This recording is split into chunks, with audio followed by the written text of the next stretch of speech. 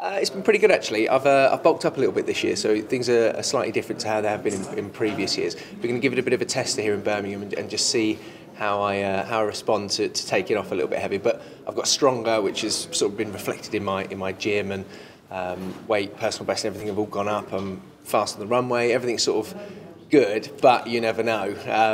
It's a bit of a trial, so we've got plenty of time if there's a bit of an issue tomorrow to rectify it, ready for the summer.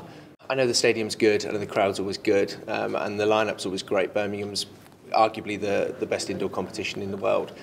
So from that point of view, it's a fantastic test. And ultimately, standing here now winning 3 major titles, I want to be jumping against the best week in, week out if I can, and I've got to be pushing myself. And the only place I was ever going to get a field good enough was going to be at Birmingham. So from my point of view, this is the perfect place to test myself. And yeah, hopefully it's going to be going to be one that I can still come out and win, but yeah, I'm going to be tested. It's been a strange one with the World Championships for me. I had not a bad one in 2009, but still things in the final didn't go too well. I managed to break the British record the day before, but just couldn't get it together. And then every other one, something's gone wrong, either an injury or illness, and that's been really hard to take. I definitely felt in 2011 I had a great chance of winning, if not at least winning a medal.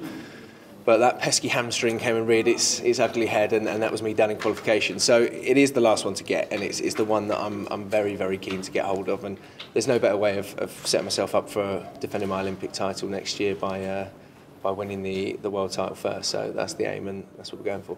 I've been outspoken saying before, I think athletics is not in the greatest place in the world.